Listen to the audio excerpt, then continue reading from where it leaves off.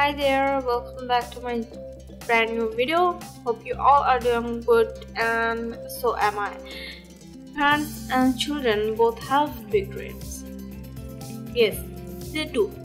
About their life and the wonders of the family holds. I am so glad you are born celebrates those dreams as well as the wonder of everyday experiences like sweet and special snuggles, cuddles, fun times, and learning times too. New York Times bestselling author and Fox News anchor Ainsley has created a picture of that celebrates all the dreams come true, a parents, a child, and creator gods.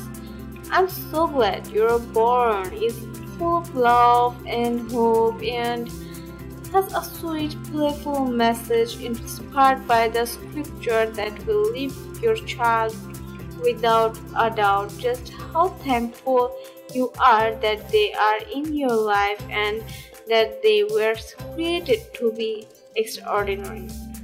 Hello everyone, welcome back to my channel. Hope you're doing well and thank you for subscribing. If you have not, please do subscribe to my channel. For I know the plans I have for you, declares the Lord. Plans to prosper you and not to harm you. Plans to give you hope and a future. Jeremiah 29:11. This is a kid's book inspired from her own childhood. The writer was growing up. One day her mother told her that she was happy because her daughter Ainsley was growing up.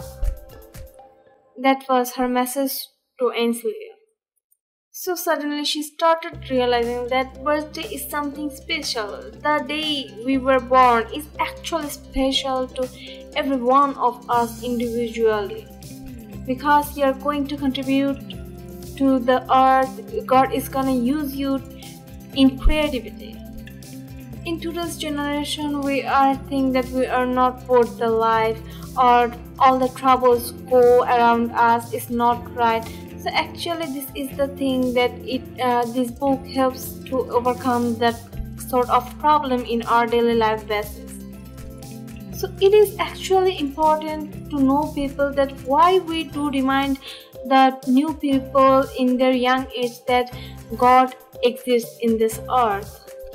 Because we are gonna have hard times, we are gonna have ups and downs in our lives, we're gonna have valleys, we're gonna have mountains.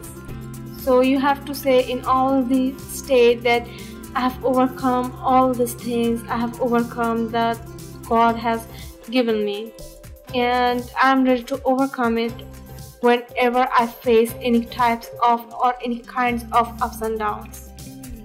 Not everyone's life is bed of roses. There will be ups and downs in your life. So we have to learn how to deal with them. We have to thank God for our each of the day. The writer tells others to rely on Jesus. Even when circumstances take turbulence, twist, or any kind of problematic in life, just be calm. God will do the work.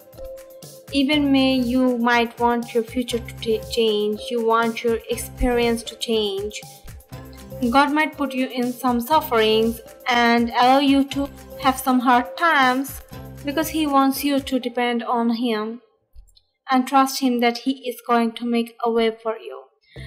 So that's all for my today's video. Hope you enjoyed it. If you did, then do like, share and subscribe to my channel and let me know your thoughts on this book in the comment section below.